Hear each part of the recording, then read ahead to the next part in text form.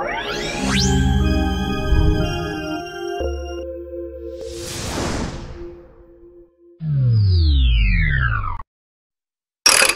been ticking away since the deep chill of the Cold War. From the explosion of the Soviets' first atomic bomb to today's new nuclear threats, this icon of nuclear danger has gauged how close we have come to Armageddon.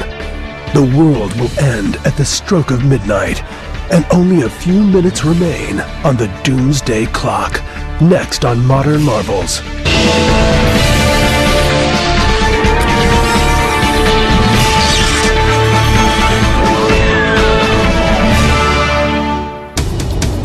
Good morning. I'm Stephen Schwartz, publisher of the Bulletin of the Atomic Scientists. February 27th, 2002, a news conference in Chicago. There, George Lopez, chairman of the board for a magazine called Bulletin of the Atomic Scientists, issued a warning. The September 11th attacks and the subsequent and probably unrelated use of the mail to deliver deadly anthrax spores breached previous boundaries for terrorist acts and should have been a full global wake-up call. Moving the clock's hands at this time reflects our growing concern that the international community has simply hit the snooze button rather than respond to the full alarm. Time, he said, was running out. To make the point dramatically clear, Nobel Prize-winning physicist Leon Lederman set the minute hand at 7 minutes to midnight on a symbolic timepiece dubbed the Doomsday Clock. It ominously suggested the nuclear danger the world faced.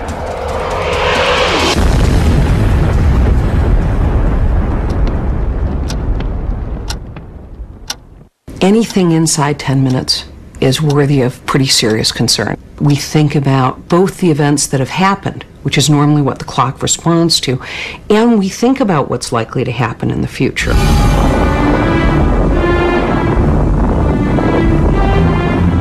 Since 1947, the minute hand of the Doomsday Clock has moved forward or backward 17 times as events have heightened or lessened the possibility of a nuclear war. The Enola Gay arrived at 8:11 a.m. In 10 seconds, the world will shake.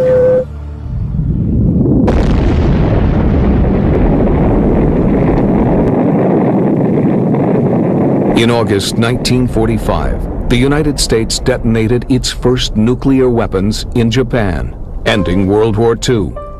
The bomb's awesome power and the deaths of more than 100,000 people under the mushroom clouds in Hiroshima and Nagasaki greatly troubled some scientists. They were part of the Manhattan Project, the government's atomic bomb program. And they were afraid that they had unleashed a genie that could not ever be bottled, but they were going to do their damnedest to try to bottle it up again.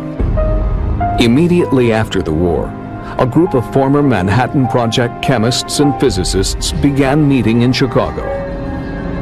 Among them, John A. Simpson, inventor of a plutonium detection instrument; Harold C. Urey, a 1934 Nobel Prize winner in chemistry; Alexander Langsdorff, the inventor of a chamber for tracking cosmic rays; and Eugene Rabinowitch, co-author of the June 1945 memorandum that had urged the Secretary of War not to use the bomb against Japan.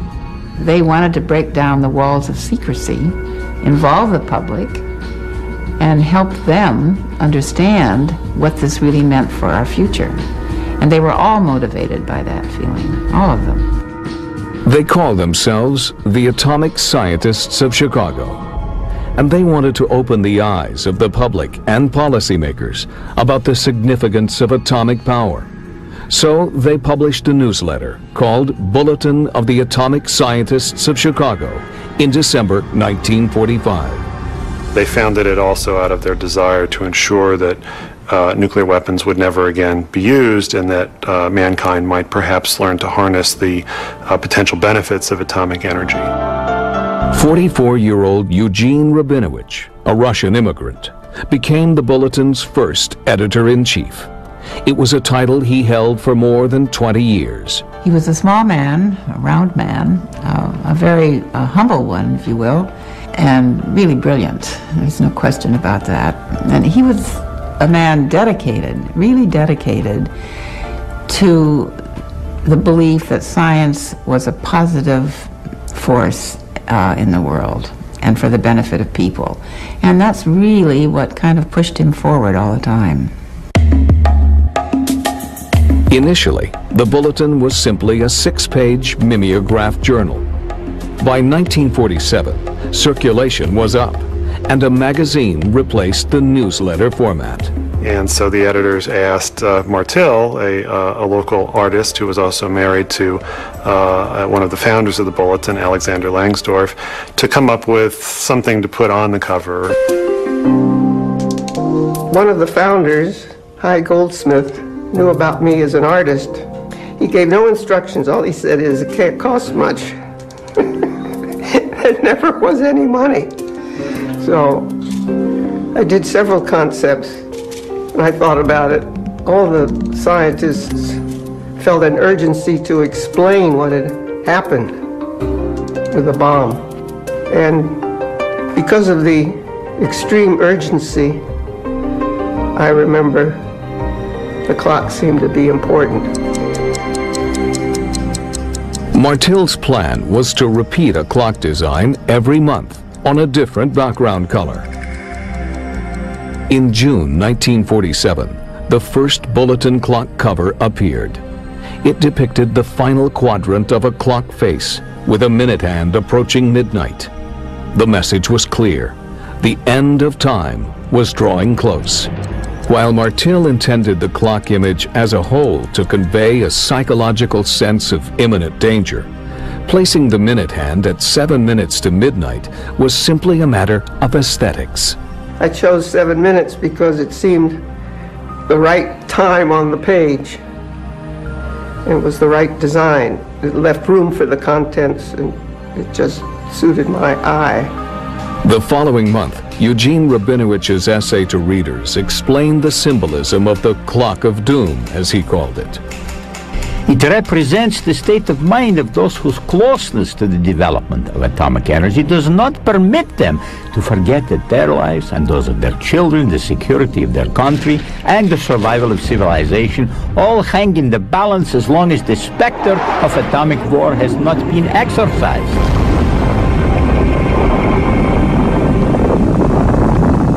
October 1949. President Harry Truman made an announcement that brought real meaning to the Doomsday Clock. We have been confronted with a new, powerful imperialism. The United States, he said, had evidence of an atomic explosion in the Soviet Union. The Bulletin's editors knew that the East-West nuclear arms race that they had foreseen was now underway. The scientists explained very calmly that once it's obvious to the world that such weapons can be built, it's only a matter of time before they will be built by any technically competent country with access to the right materials and the right knowledge. In response to the Soviets' atomic bomb, Rabinowitz wrote in the October 1949 issue, "We do not advise Americans that doomsday is near, and that they can expect atomic bombs to start falling on their heads a month or a year from now. But we think they have reason to be deeply alarmed and to be prepared for grave decisions." To dramatize the point, Rabinowitz reset the clock's minute hand on the Bulletin's cover. 3 minutes to midnight. The clock unexpectedly took on new meaning for the magazine's editors. Suddenly they realized they had a very important tool here that could help educate people. And in the beginning, it was certainly seen as a way to tell quickly and symbolically a public out there that, gee, life is better or life is not so good. Things are changing, you better watch out. But the clock's symbolism didn't fully capture the public's attention until the explosion of a new, more powerful weapon of mass destruction. 4, 3, 2,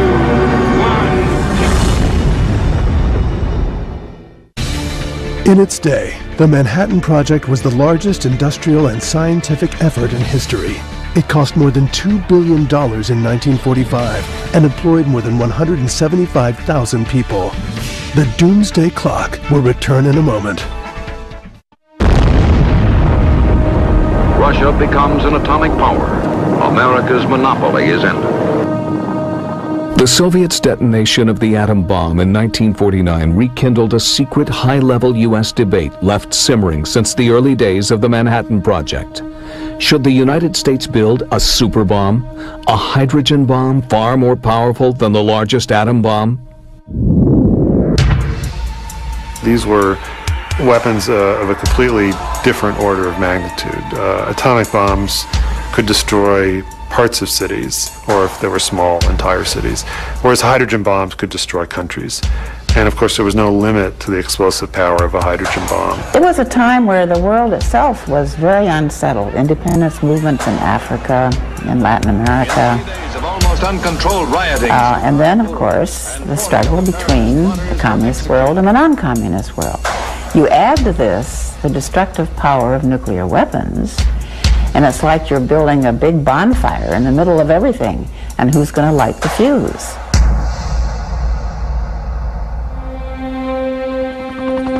On October 31st, 1952, the United States detonated its first superbomb, a thermonuclear device with a human name, Mike. But in fact, it was a people killer, with a yield nearly 1,000 times greater than the bomb dropped on Hiroshima. 3, 2, 1.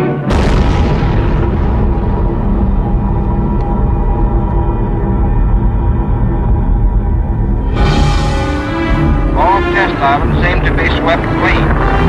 Ujilab is completely gone. The test site, an atoll called Alujilab in the Marshall Islands, disappeared, leaving only a crater 160 feet deep and more than a mile wide. 9 months later, in August 1953, the Russians exploded a less powerful but still awesome thermonuclear device.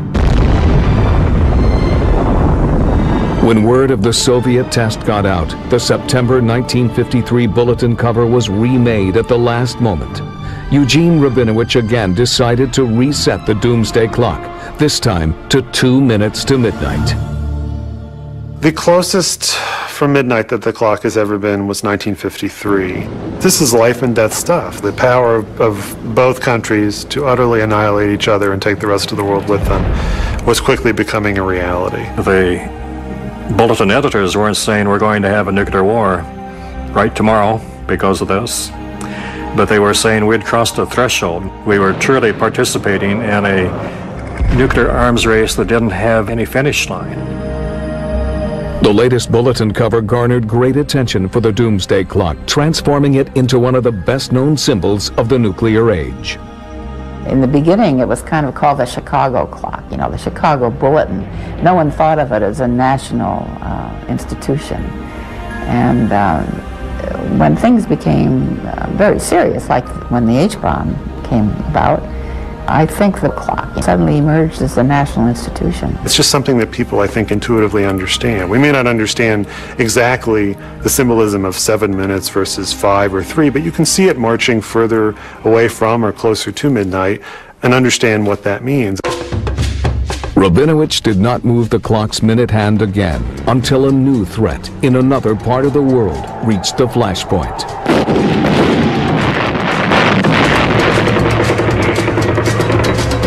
On October 31st, 1956, Egypt was invaded by Israel, Great Britain, and France. They wanted to oust Egyptian leader Colonel Gamal Abdel Nasser, who in July had nationalized the British and French-owned Suez Canal. President Dwight Eisenhower faced a dilemma. If the United States supported its three allies, Nasser might turn to the Soviet Union for help. President Eisenhower backed the United Nations and forced the British and the French and Israelis to back off. And the bulletin editors and the board of directors were always very much in favor of multilateral solutions to conflicts. Persuade Israeli, British, and French troops to lay down their arms. In response to Eisenhower's efforts, Rabinowitz set the Doomsday Clock back to 7 minutes before midnight. In January 1960, he wrote, A new cohesive force has entered the interplay of forces shaping the face of mankind, and it is making the future of man a little less foreboding.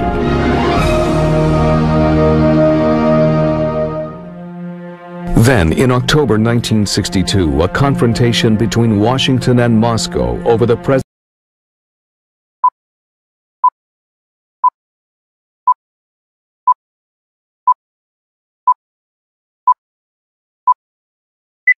of Soviet missiles in Cuba brought the world to the brink of nuclear war. It shall be the policy of this nation to regard any nuclear missile launched from Cuba against any nation in the Western Hemisphere as an attack by the Soviet Union on the United States, requiring a full retaliatory response upon the Soviet Union. On Saturday afternoon, October 27, 1962, at 4 p.m., I remember it as over yesterday, the Joint Chiefs of Staff recommended we launch the planned attack, or the contingency attack, against Cuba. The first day's air attack was planned at 1,080 sorties. That's larger than any single day's attack on Kosovo. We had 180,000 troops mobilized in southeast U.S. ports with the shipping to take them there. We came that close. When the Soviet leader found out about the imminent U.S. invasion, he agreed to remove the missiles. And Russia has decided to end its billion-dollar venture. The missiles go home. There were 170 nuclear warheads on the soil of Cuba. If our invasion force had attempted to land on Cuba, there's absolutely no question in my mind but what the Soviets would have used the tactical nuclear weapons. The Cuban Missile Crisis strangely failed to produce so much as a tick on the Doomsday Clock. My sense is that it was over too quickly. Remember, it was just the 13 days of October, and the clock reacts to trends. There's the irony of looking at that and saying, yes, that was a large event, but I think it's been larger in history than it was at the time. I'm not sure very many people knew we were that close at the time. Having peered into the nuclear abyss, U.S. and Soviet leaders put more emphasis on diplomacy. Each side talked about a test ban treaty of some kind, hopefully one that would ban tests in the atmosphere and underground tests as well.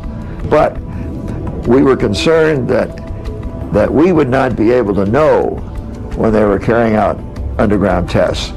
So we gave up, sadly from my point of view, we gave up the negotiations on unlimited test ban, and we put through, just barely by the way, a limited test ban. The President hails the agreement with Russia with a note of caution.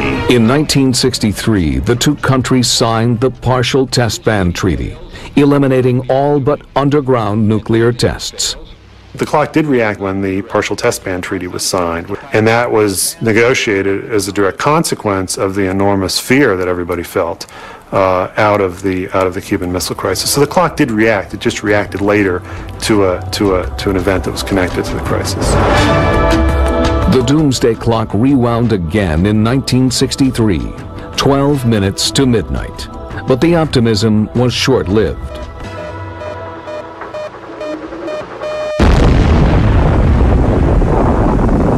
In October 1964, China detonated an atomic bomb. China became the 5th nation to have a nuclear bomb, joining the United States, Russia, Great Britain, and France. And the fear was it would now spiral out of control. China actually was a country that advocated proliferation at that time.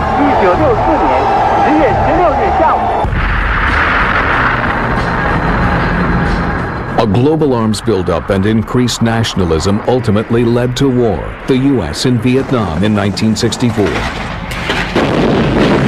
India and Pakistan in 1965. Israel against Jordan, Syria, and Egypt in 1967. By 1968, Eugene Rabinowitz believed that international cooperation was quickly being diminished by international anarchy. He wrote an apocryphal editorial under the title The Dismal Record and jumped the doomsday clock forward 7 minutes to midnight. If the editorial mood at the Bulletin was gloomy, the scientists personally still held hope for the world. Kennedy started the effort, Johnson finished it, and Nixon signed it. And that was the Nuclear Non-Proliferation Treaty. The 1969 treaty authorized the 5 nations holding nuclear weapons to help other states develop nuclear power. In turn, the non-nuclear states agreed not to develop or obtain nuclear weapons. It grew from an original 70 countries now to every country in the world except for India, Israel, and Pakistan. Rabinowitz was encouraged by the agreement. In the April 1969 issue, he reset the clock's minute hand to 10 minutes.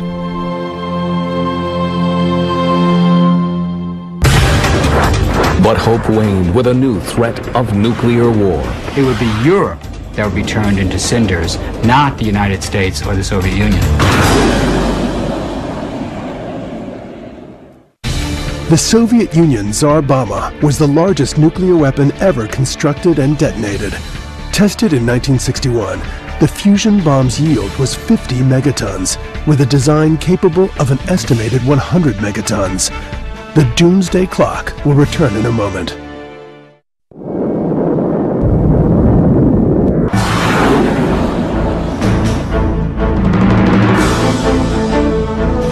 By the late 1960s, the arms race between the U.S. and the Soviet Union threatened to spin out of control.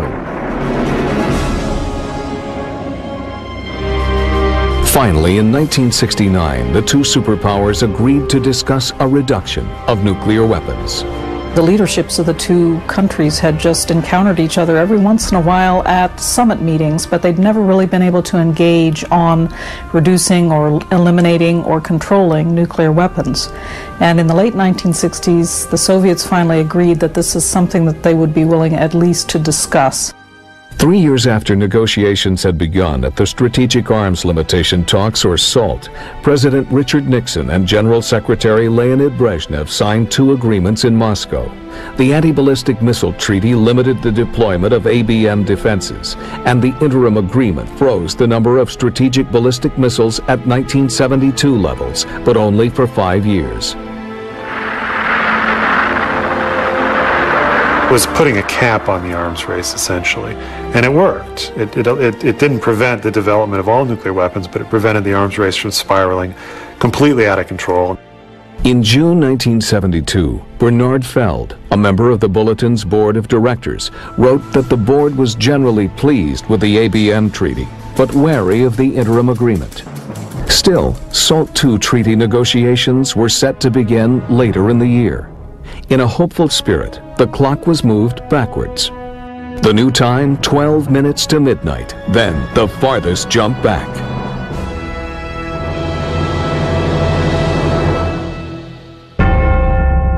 On May 15, 1973, Eugene Rabinowitz died.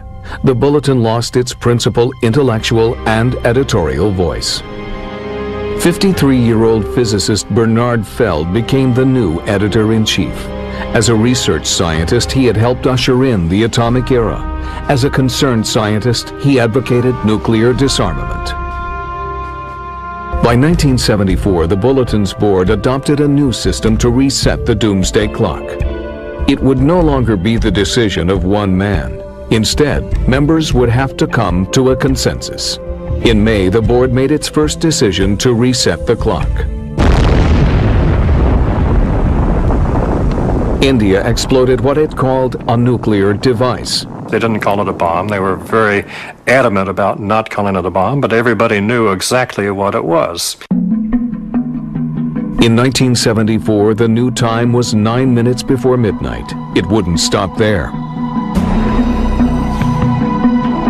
5 years later, on December 26, 1979, the Soviet Union dispatched tanks and troops to Afghanistan to prop up a pro-Soviet government.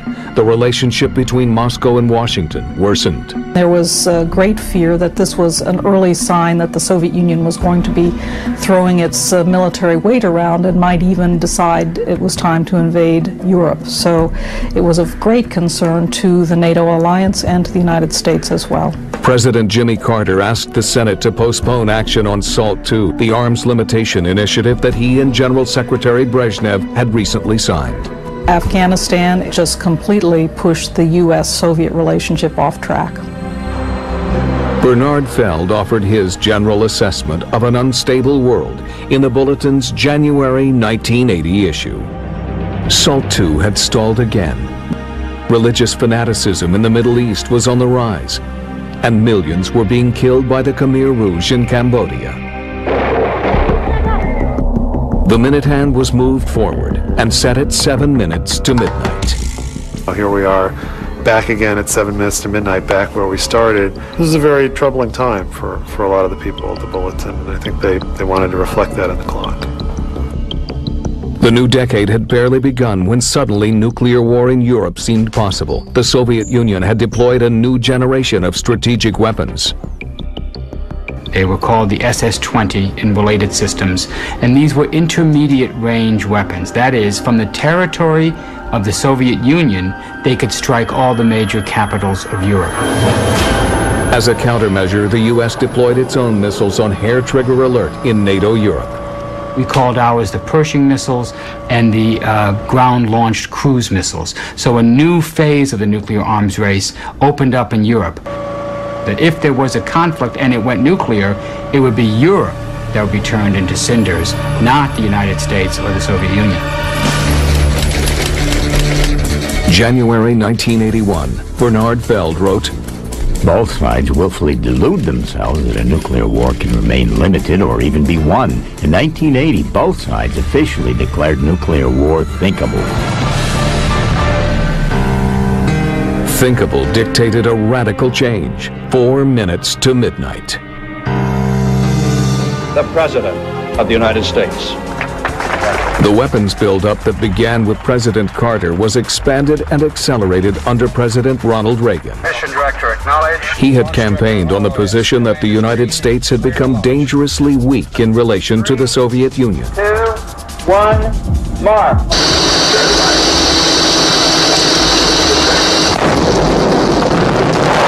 SALT II was, in his opinion, fatally flawed. The way to end the Cold War was to win it by destroying the evil Soviet Union. Let us be aware that while they preach the supremacy of the state, they are the focus of evil in the modern world. The Bulletin had no illusions about the Soviet Union. They simply thought the two countries had to work together. When Reagan made his evil empire speech, it seemed to indicate to many, including editors at the Bulletin, that Reagan had a different vision, and that scared them greatly. Reagan purported that America needed to construct an impermeable shield in space. In 1983, he announced an extensive research and development effort, the Strategic Defense Initiative, for the purpose of building the perfect missile defense program. We seek neither military superiority nor political advantage. Our only purpose, one all people share, is to search for ways to reduce the danger of nuclear war. Critics quickly dubbed Reagan's plan Star Wars after the movie. They complained that if it worked, it would violate the Anti-Ballistic Missile Treaty, encourage the militarization of space, and lead to the resumption of an all-out nuclear arms race. As soon as the United States contemplated a perfect ballistic missile defense, then the Russian strategic arsenal and its capabilities was undermined. And so as a result, the Soviets were initially very, very concerned about the Strategic Defense Initiative. January 1984, Bulletin editors reacted. The Doomsday clock moved dramatically forward. 3 minutes to midnight, the closest it had come to 0 hour since the Soviets' detonation of the hydrogen bomb in 1953. I think it was right for many people, both professional people, such as the people employed at the Bulletin, as well as just everyday folks, to be very, very concerned about where things were going to go next. And that's what the clock was reflecting. But Then the two superpowers did something that struck the editors of the Bulletin as near miraculous. This was simply unheard of historically.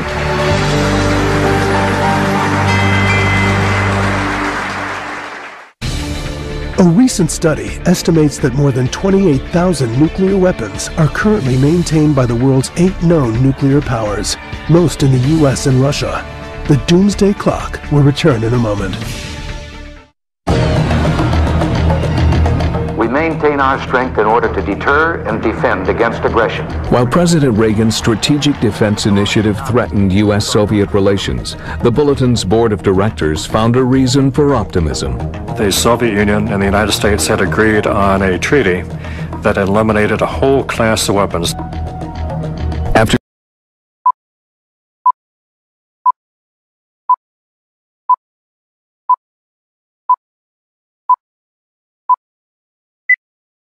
years of deadlock, President Ronald Reagan and General Secretary Mikhail Gorbachev had negotiated an arms agreement in 1987. The Intermediate Range Nuclear Forces Treaty not only eliminated an entire class of weapons in Europe, but from all U.S. and Soviet arsenals. This was simply unheard of historically, and it showed, I think, that the two countries were beginning, even then, the process of opening that led eventually to the demise of the Soviet Union. It was a simple proposal, one might say disarmingly simple. The INF Treaty struck many, including the Bulletin's board members, as remarkable. The Reagan administration, by the end of its first term, was on the defensive. It had come in with very strong pro-nuclear weapons policies and was met by a global wave of protests against the policies. It wasn't until the second term that Reagan really turned from a defensive buildup to an arms negotiated reduction process. And in the second term, Ronald Reagan became probably the greatest arms control president in U.S. history. For the first time in history, the language of arms control was replaced by arms reduction. The events had an impact on the Bulletin. In 1988, the clock was reset to 6 minutes before midnight. The board members had always tried to spot trends before they reset the clock, but they could not have imagined what occurred next. On November 9, 1989, the Berlin Wall fell, a resounding signal that the Cold War was near an end. Prediction changed a lot after 1989 and the fall of the Berlin Wall, because so many things happened that many of us thought we wouldn't see in our lifetimes.